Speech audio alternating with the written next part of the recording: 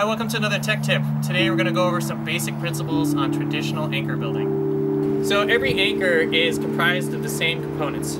You've got the protection in the rock, you've got a carabiner on each piece, you have a cordlet or slings, you have another set of carabiners, and you have the rope. We're going to break these down and show you a couple tips on each part.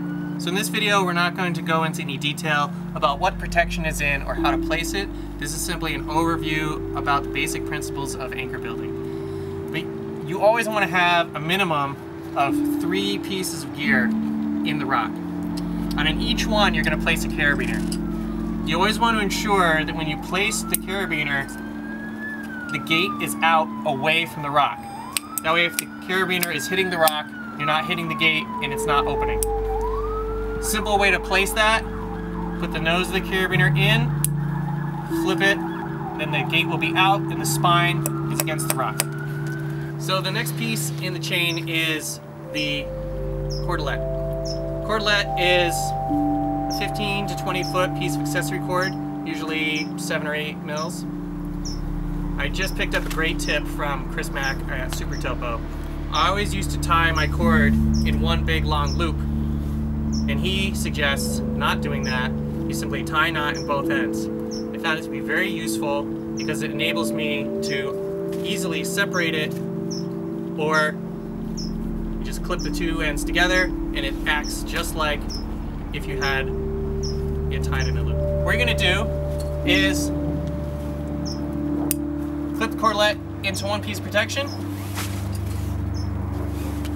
take the other end, clip in the opposite piece of protection, take a loop, put it through the middle one. You're then going to equalize all 3 of these, like so. Tie a figure 8 on a bite.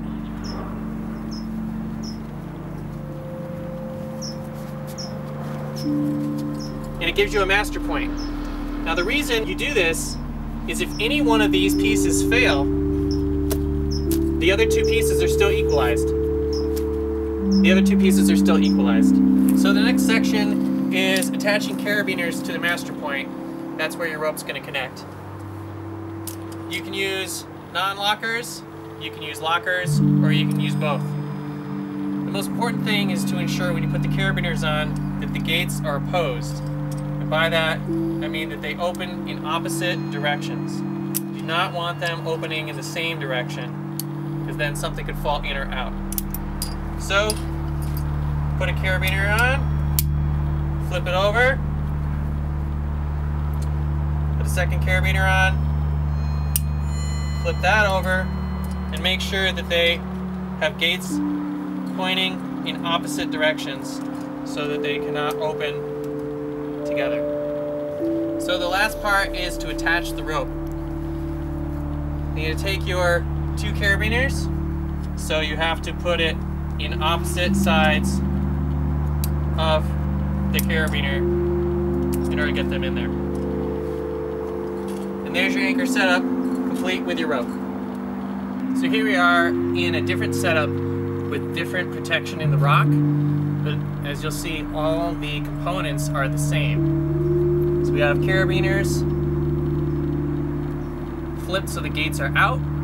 We have a cordlet attached and equalized. We have a master point tied off. And we have carabiners with gates opposed with the rope attached. Have fun, practice your skills, happy climbing.